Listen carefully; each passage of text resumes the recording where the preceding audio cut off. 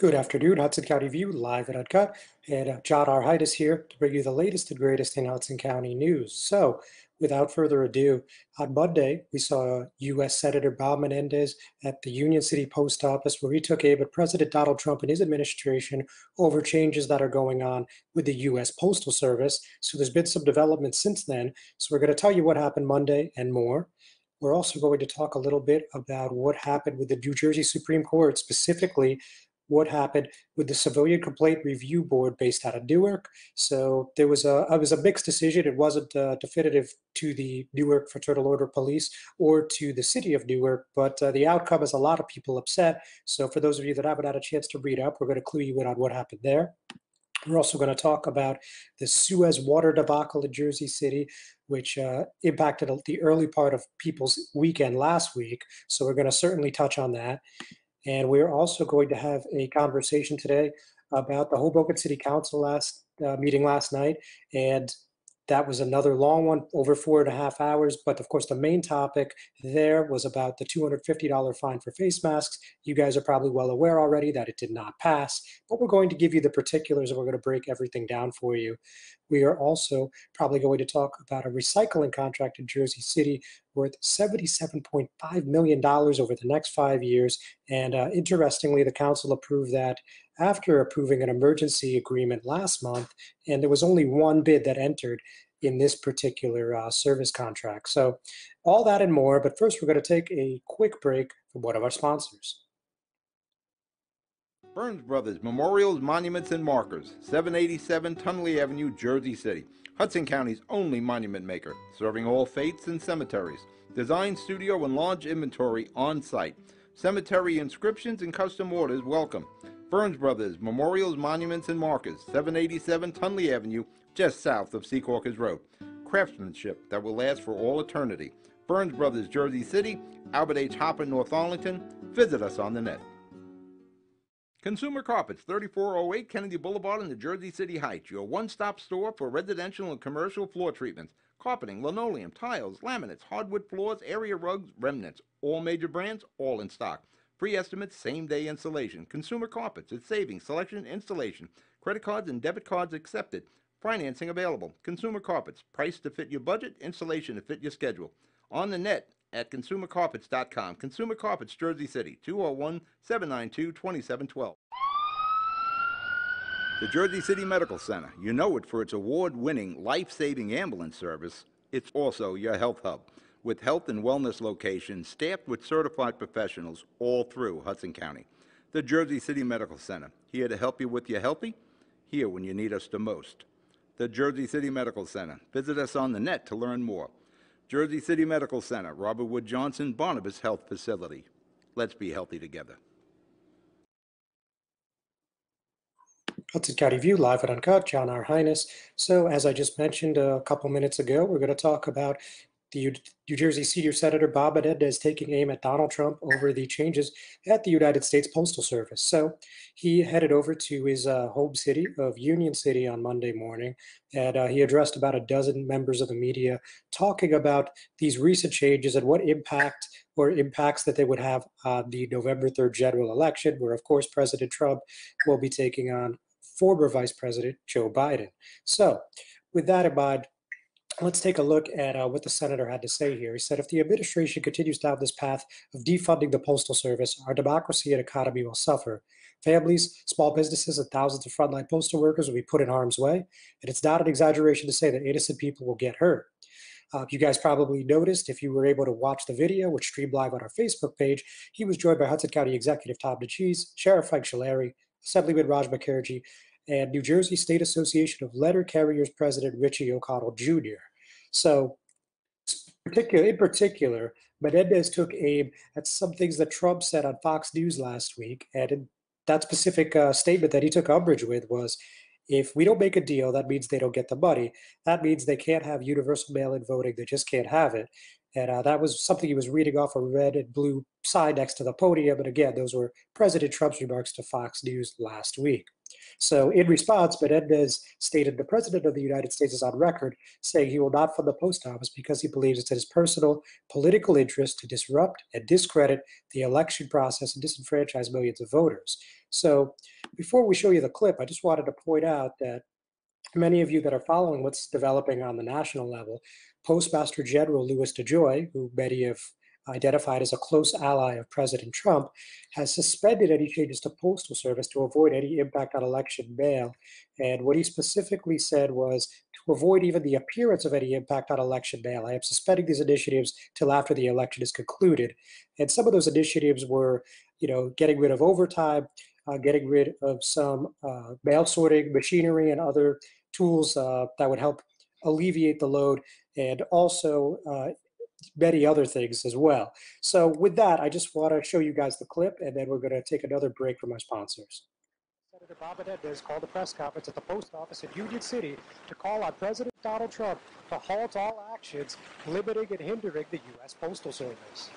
Just the other day, when asked why he's blocking funding for the Postal Service, President Trump said, and I quote, "If we don't make a deal, that means they, the Postal Service, don't get the money.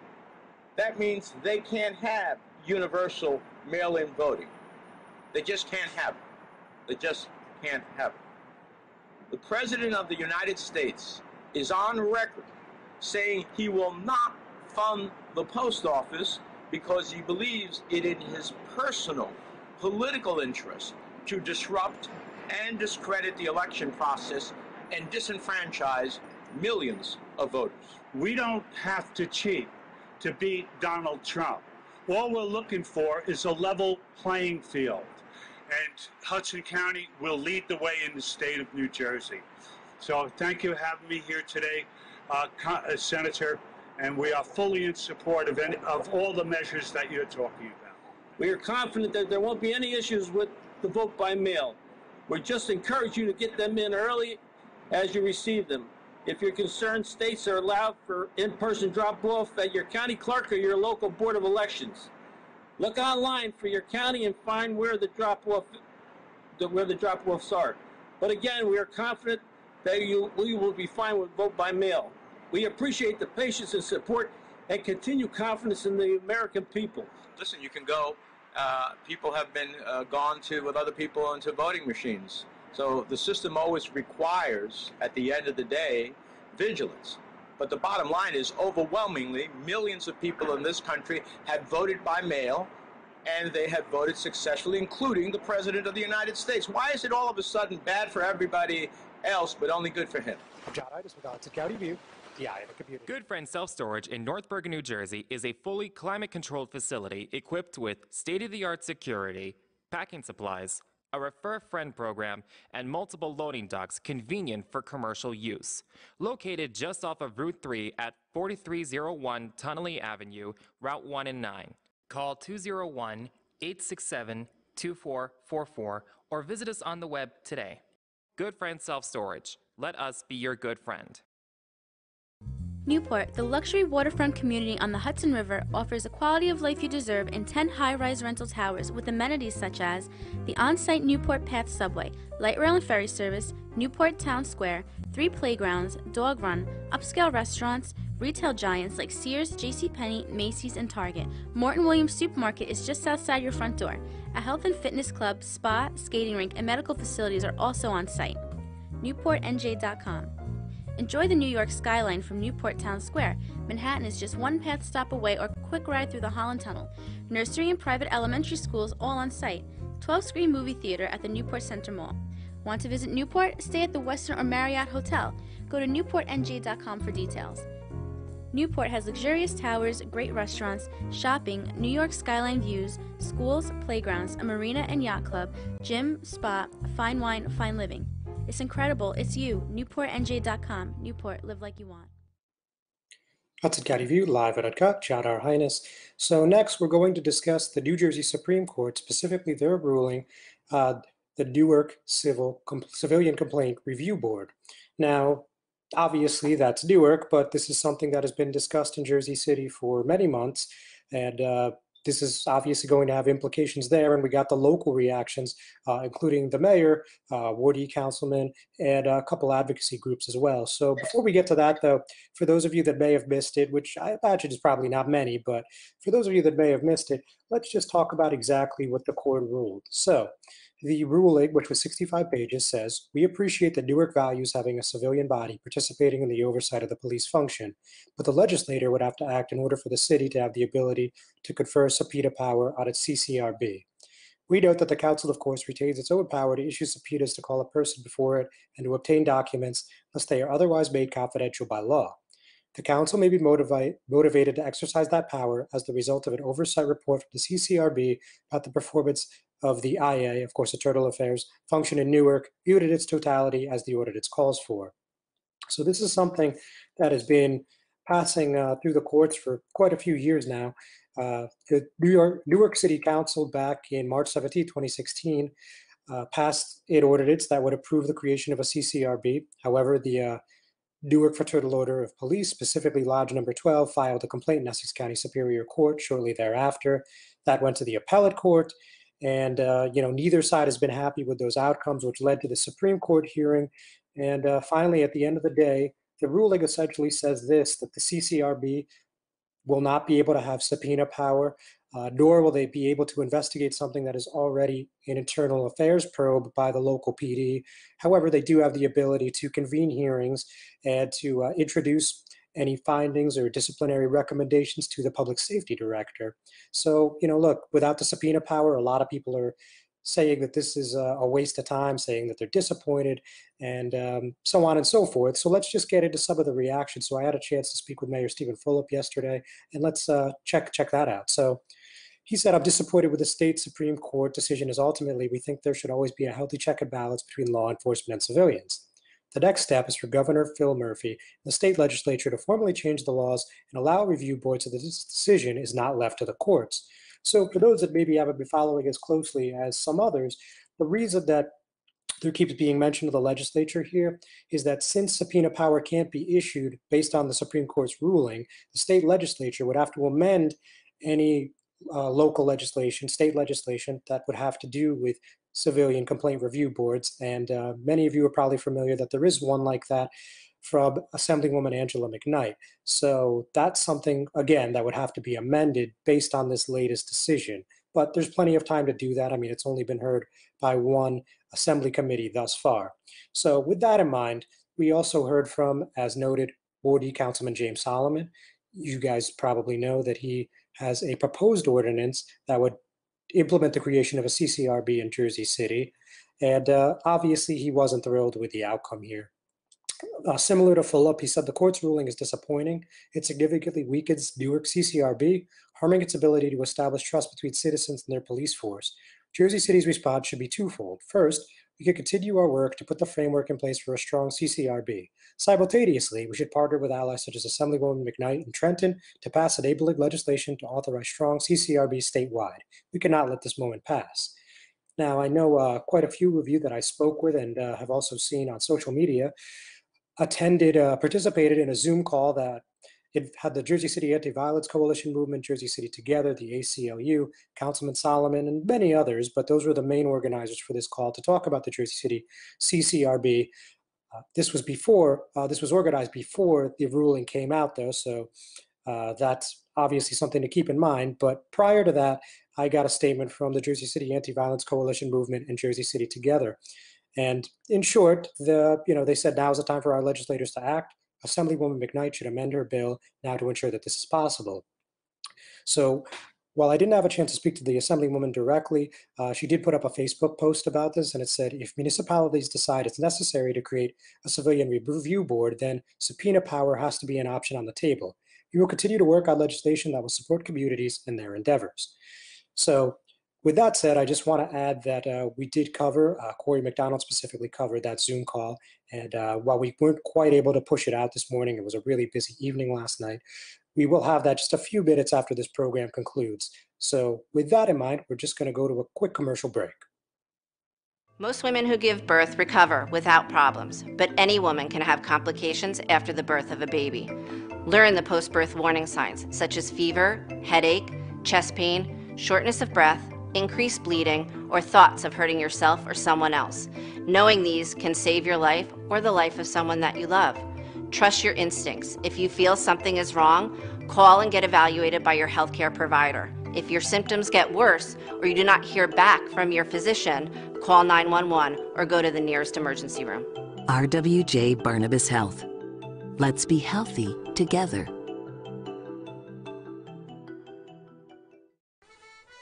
Pan & Pinto Properties, Jersey City.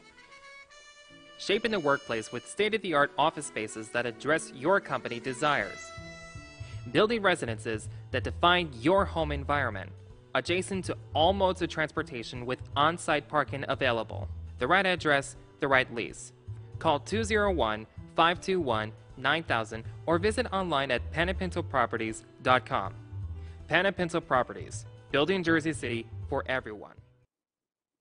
Hudson County View, live at Uncut, John R. Highness. So something that's been in the news for a couple weeks now from the Mile Square City was they were considering, they being the city council, a $250 fine in the event that people were not social distancing and were not wearing face masks outdoors. Well, after a lot of media coverage that included several TV stations and, of course, HCV, among many others, the council ultimately decided against by a vote of 6-3. So that's not really overwhelmingly surprising if you're following Hoboken in any capacity, really. But I think what was a little bit surprising for some people was some of these reactions from the public were really very, very angry, as I noted in the headline there. And I think that's putting it mildly. Some people were, flat out outraged. And we're going to show you a clip of one of those speakers. But before we get to that, I just wanted to give you a little more color here. So the first speaker of the evening, Rochelle Flynn, said, "How dare you, our representatives, elected to act on our collective behalf, fine us for any reason, let alone for exercising a human right to breathe fresh air. I realize there are people in our community advocating for this, tattling on their neighbors for breaking the rules. Some would have turned in Anne Frank given the opportunity, but I choose to believe that most grown-ups are capable of living around others whom they have no control." So while that may seem a little spicy, if you will, that was actually one of the more respectful and calmer speakers of the evening in terms of folks that were totally 110% against this. So when we were looking at the discussion towards the end, when the council was getting ready to vote, this was already near 11 o'clock and actually exceeded 11 o'clock by the time the vote was taken. I just wanted to point out that Fifth Ward Councilman Phil Cohen, the primary sponsor, despite that public outcry, was still urging his colleagues to vote yes. He said Governor Murphy has been guided by the best science, the best scientists, and he's done a great job guiding us as a state. At this point, it's in this body's hands. Are we going to act to protect folks? And he also suggested the possibility of lowering the fine, amending the ordinance to lower the fine, or even recommending community service in the event that his colleagues thought that would be a better alternative. However, upon questioning from the council, which included First Ward Councilman Mike DeFusco to some extent, we heard from Third Ward Councilman Michael Russo, Fourth Ward Councilman Ruben Ramos. We eventually heard from Corporation Counsel Brian Aloya and Acting Business Administrator Jason Freeman that said the task force would be a pretty full body. I mean, it would have Class 2 special police officers, the fire department, environmental services, human services in the recreation department, the zoning officers, and the parking utility.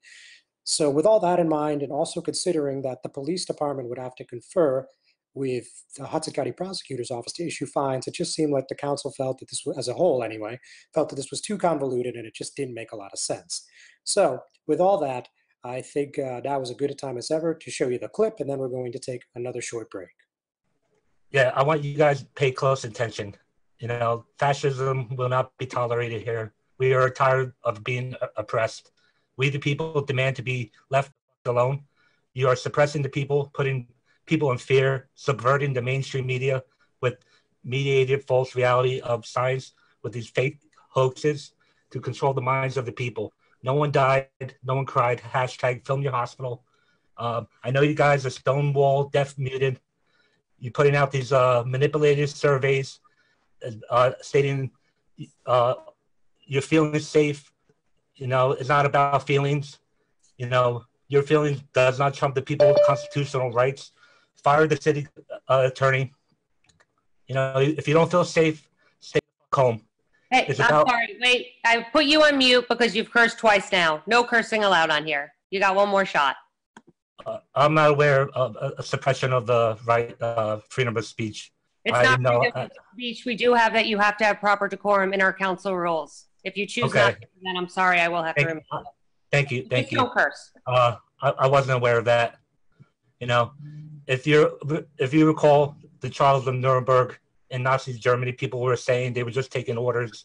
You know, when all this is unveiled, the police will be saying that, you guys will be saying that you are the public servant. You work for the people, not a selective group of people. My family and I will not put on a face diaper out of fear. I will, if I have to, you know, I will accept every $250 threat of coercion and put a fear. You know, you've been terrorizing our children with fake school shootings, drills that is required in schools, unconstitutional orders that doesn't hold up. You know, mankind could put up all this bull. I can't curse. No. I don't know if it's a curse word. Putting my children in fear, detrimental to my children's health, along with wearing masks. You know, leave us alone, Karens. Stop controlling us. Rama Jewelers, located in the Lyndhurst Shopping Center at 413 Valley Brook Avenue, Lyndhurst. Come for all your jeweler needs at Rama Jewelers, where you will find a fine selection of necklaces, earrings, rings, and bracelets. Choose from one of our complete sets, our many signature items, or find the perfect engagement ring. Come on down. That's Rama Jewelers at 413 Valley Brook Ave, Lyndhurst. Call 201-939-5784 or visit us online today. You know those times when you need to see the doctor, but you just can't get to the doctor? So where do you go? Go to the App Store, download the Telemed app from RWJ Barnabas Health, and you see the doctor right away. From any mobile device, whenever you want, wherever you are. Quality care, no appointment necessary.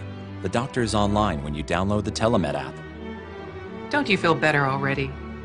RWJ Barnabas Health. Let's be healthy together. Hudson County View, live and uncut, John R. Highness.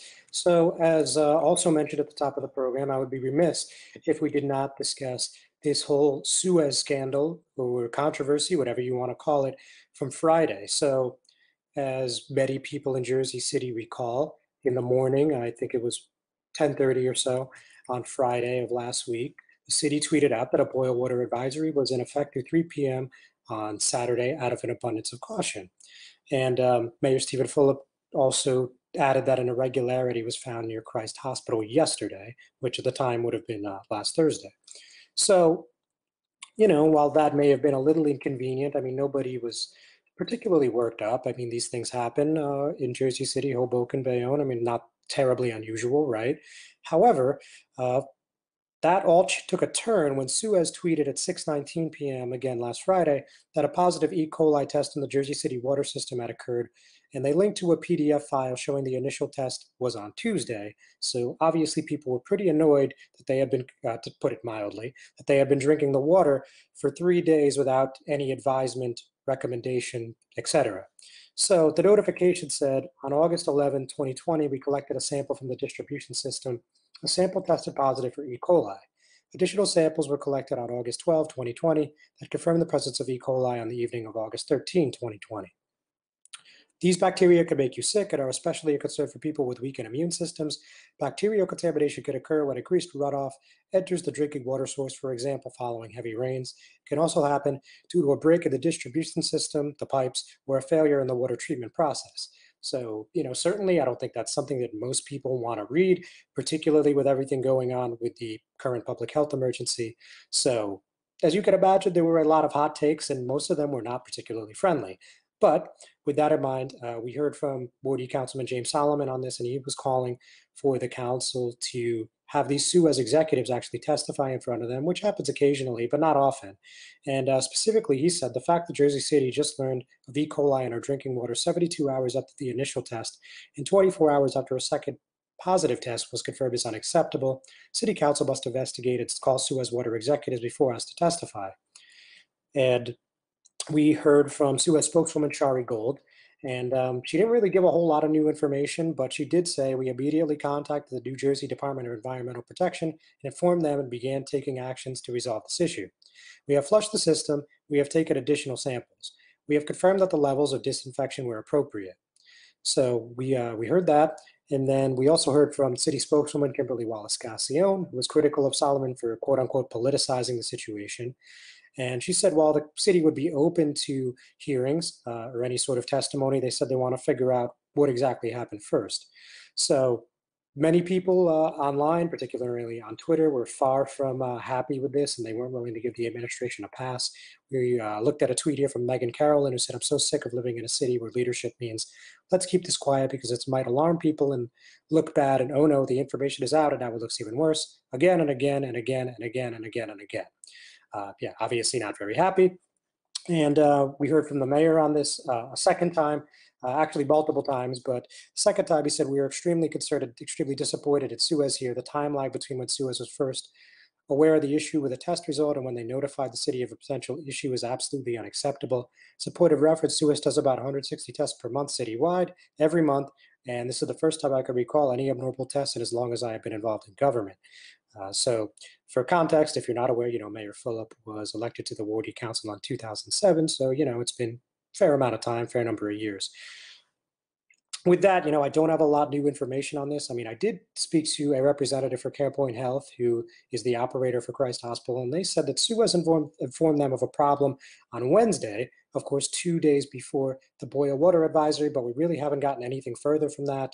Not a topic that many people appear to be conversational on. But when we hear more about this special hearing, or if it's the next regular hearing of the council, and if Suez is going to indeed have representatives testify, we absolutely want you to know, and we will keep you abreast on that. And actually, just a quick clerical point. I mean, I said last week I would keep you guys informed about what's going on with the schools. So I just wanted to reiterate, in case you missed it, that Union City, West New York have committed to an all remote learning school year for September at least. And we know that as of today, Weehawken was still going to do at least one session in person. And we also know that in West Hudson, the schools will be doing remote learning, as well as the Hudson County Schools of Technology. So just a very short update, just something that I said I would provide, so didn't want to forget about that.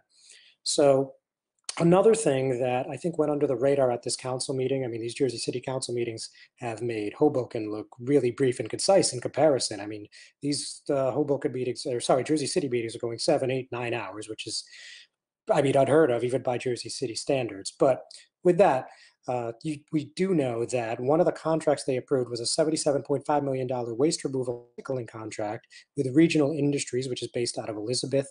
And one thing that made this kind of interesting, number one, almost the entire council spoke out against this last month, but they approved an emergency deal and appropriation so that the recycling and garbage pickup wouldn't cease to exist or wouldn't stop basically in its tracks.